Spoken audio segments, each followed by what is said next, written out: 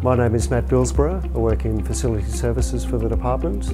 In my role, I'm often out in schools and departmental sites working with the leadership teams to develop new facilities. It's vital to work closely with schools to develop our building projects and renovations, because it's the school that's providing services to the community and we're there to support them in what those facility needs are. Okay, so the facilities have brought a warm, welcoming, state-of-the-art teaching and learning facility to us, where we're able to deliver all the planned and unplanned learning experiences that underpin the early years framework.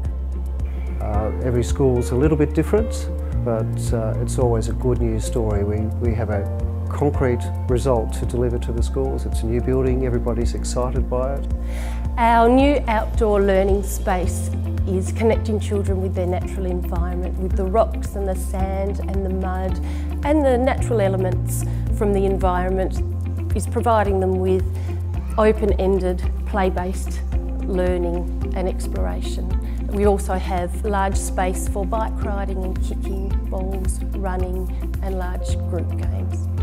So at Lauderdale Primary School we developed a new master plan for the site, so that the early years experience could be better related to the exterior. It lets the children come inside and outside and still be supervised, but have a play-based experience. And for the school budget we had available, we were able to get 3 new classrooms and the support rooms that a kindergarten has.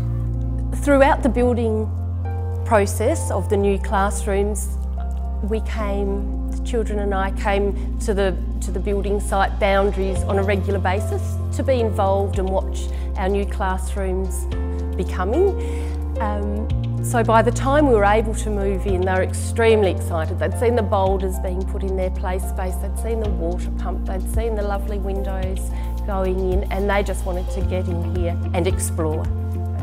We need to have flexible facilities for teachers and children now and also into the future. So the types of learning experiences that the teachers are setting up and that the children are enjoying are available to them through the facility and supported by the flexibility that the rooms and spaces will have. So it's vital we work closely with the teachers and the school leadership team to support the children in those kinds of experiences that we're looking to deliver.